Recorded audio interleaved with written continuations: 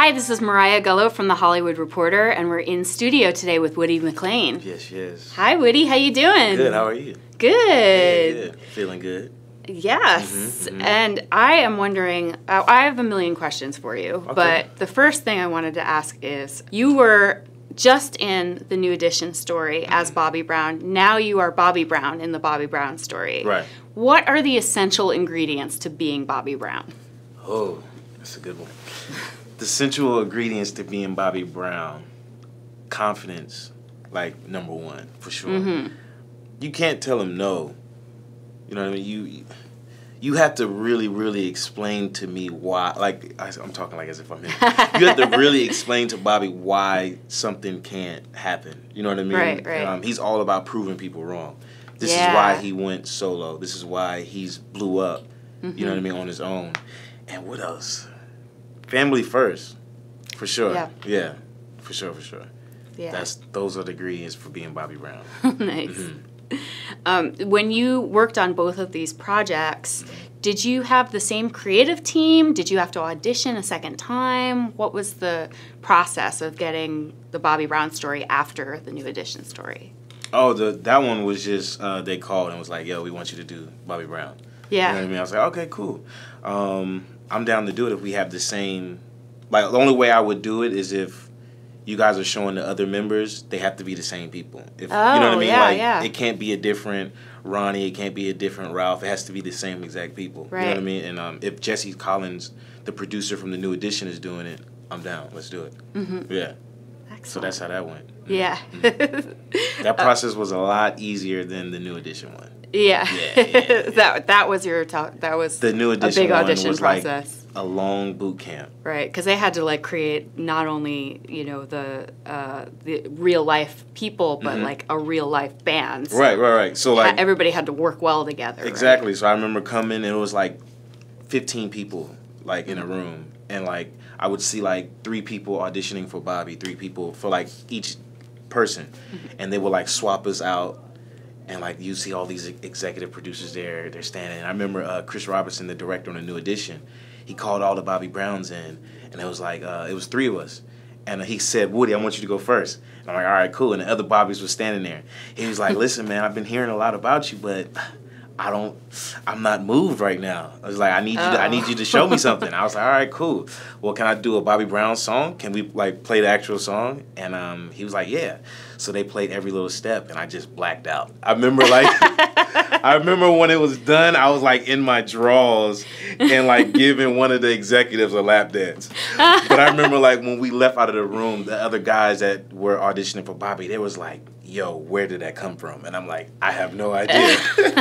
You're just channeling. Yeah. I was just locked in. But after that moment, I felt really good. You know what I mean? And then that same night, I got the call saying they wanted me to be Bobby Brown. Yeah. And then as you make the physical transformation to be Bobby, did you have to go on a special diet? Yes. Did you have to? Yeah. And what about the hair and the makeup? Did you actually have teeth? They gave me prosthetics. You know what I mean? How did your teeth have to change to get Bobby's teeth? It was just like movie magic. It's very specific. Yeah, they do their thing. Like, I mean, when Bobby first met me, he was like, he's perfect, but he needs a gap. I'm like, I got teeth. I was like, all right, cool. And I know people are so disappointed when they meet me. They was like, wait a minute, you don't have a gap. I'm like, yeah, I'm sorry. It's a movie.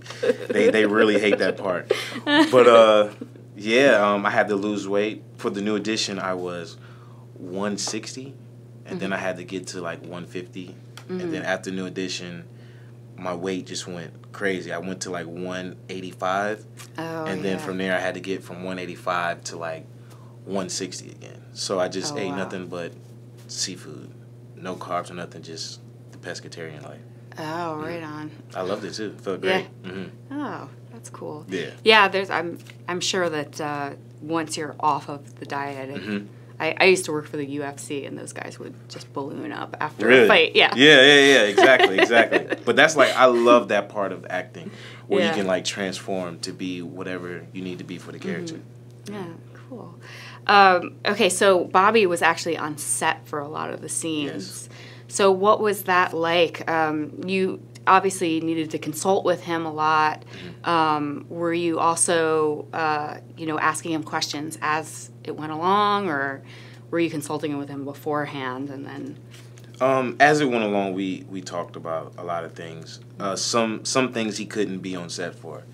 Oh yeah. You know what I mean? Because some of the more difficult scenes. Yeah, it was super, super difficult, and I won't even ask him because I already know. Like, Bobby's super, super emotional.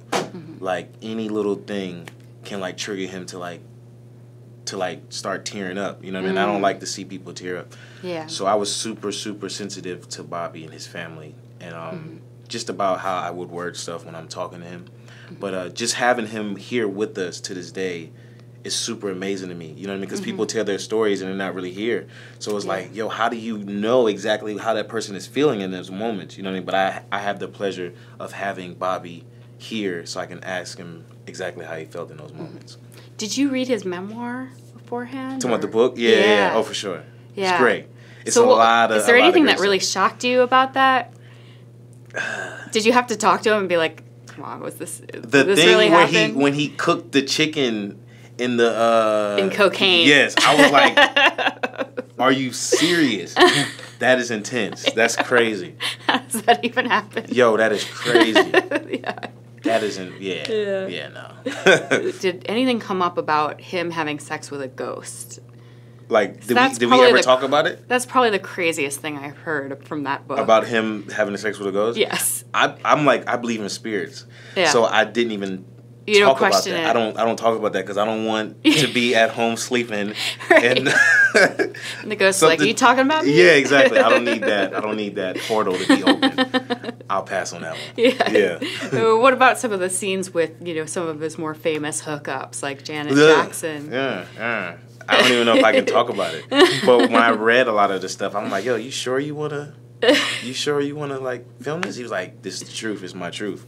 You know what I mean? He's very he makes it clear that he wants his kids to know exactly how his life was. You know what I mean? So they don't have to hear from anybody else. They can actually see it and be like, this is what Daddy's been through. I'm not proud of it, but now you guys can learn from what I've been through. So I really appreciate him for telling his truth. Yeah. And what about some of the performance scenes? Oh, those are always fun. Yeah. And he was on set for that when you did. Yeah, we did those last, and I know a lot of the crew people. I know the day before we did like the dance stuff, the crew people was like, "Yo, Woody needs a dance double," and everybody was like, "What?" It was like, "Yeah, he has to dance tomorrow." It was like, "All right, cool." And then I did the dance performance, and I remember everybody looking like. I was like, yeah, that's like, I like to dance. It's fun. So I'm like, this project was so perfect. Yeah. You know what I mean? Because I could do everything that I like to do. Yeah. But you've said before that you're not planning on releasing an album or anything after this. You do not want to be a musician. No. Is that from basically being immersed in this experience? Did you realize that the life of a musician is very hard or very, can be crazy? No, I mean, when it comes to like that part, like I produce. I went to college for producing music, and I come from like the marching band. I would love to do behind the scenes, like producing. I have this group called Band Geeks, and we produce, but I don't want to be the one in front, like singing and like doing all that kind of stuff. I'll pass on that one. Nah. You're still in front, but you're just being another person. Yeah. Right. Yeah. Let's start with your co-star, Gabrielle Dennis. Did you guys have to work hard to get that Bobby and Whitney kind of that rapport, that chemistry? Yeah. Man, what's so crazy about Gabby is she's such a dope person. Yeah. I mean, I remember our first time doing a chemistry read, she left, and I was like, yo, that's her. You know what I mean? Like, we can stop. We don't even need to audition no more people. This is the Whitney. You know what I mean? I felt that connection. And they kept auditioning different girls, and I'm like, this is crazy. The Gabby is the one. And I remember, like, the last day, they finally told me, like, Gabby's going to be the one. And she's so cool. She's so professional. She's so on her stuff. I felt like Gabby is up here, and what she did was she brought my level up to hers. So I don't know how to explain it, man. She's so dope. Yeah. She's so dope. And she kills this role. Yeah. And I can't wait for people to see it. You know what I mean? They're really going to love it.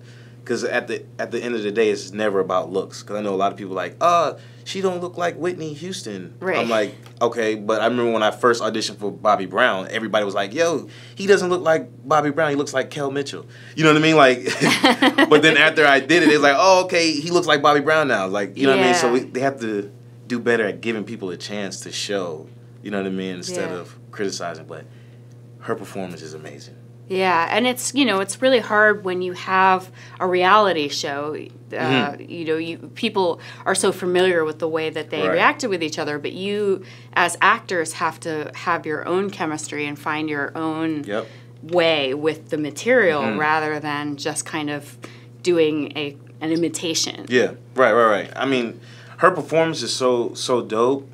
I remember, like, Bobby couldn't be around her. Wow. Yeah, he was like, yo, this is crazy. Right now I can't be around you. Because, like, he would get emotional all over again. I'm getting chills talking about it. I'm excited to see it. I'm excited for the world to see it. Yeah. Did you learn anything about the nature of fame from doing these projects? Yes. I've learned that people will read anything and believe it. Without even, like, finding out, is it true? They just read it and believe it. You know what I mean? So I've learned that about being Bobby Brown. Like, they would say something about him in the media, and people would just automatically believe it. You know what I mean? So, like, this story is going to really show people exactly what happens in those moments, those key moments that we all read about. And then they'll start to understand, you know what I mean? We're all human. We're all, like, one moment away of going crazy. Yeah, absolutely. Do you have any desire to continue dancing? Continue dancing? Yeah. Oh, no. No. Yeah. Those days are behind you. Man, yeah, I haven't did that in like 2 years now. My knees are, I can't do it. What's the best piece of advice you can give to young actors who are kind of waiting for their big break? Be ready. You know what I mean? And never compare your journey to somebody else's.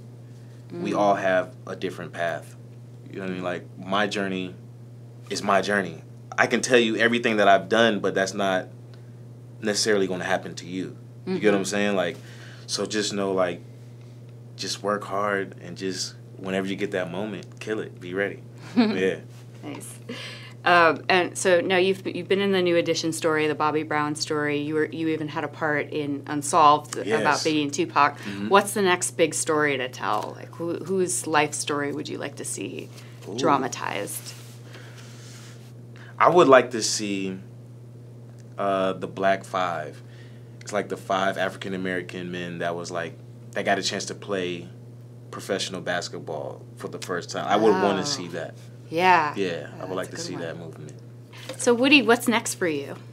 I have a movie coming out called Canal Street, directed by Ryan Lamar, featuring Brashear Gray. I also worked with him. Some of the same co-stars, from the New Edition story. So it was so dope to work with him again because we already have great chemistry. And Ryan is such a dope director. I'm excited for the world to see that one because it talks about what's going on now with our, like, the whole race thing and, like, it's really, really deep. And what's so crazy about this story is they wrote this in 2005. And it's, like, current to what's going on right now. Yeah. So I'm excited for the world to see that. September 14th in theaters. Yes. Excellent. Woody, thank you so much for being here. The show is The Bobby Brown Story. It's on BET. Check it out. Check it out.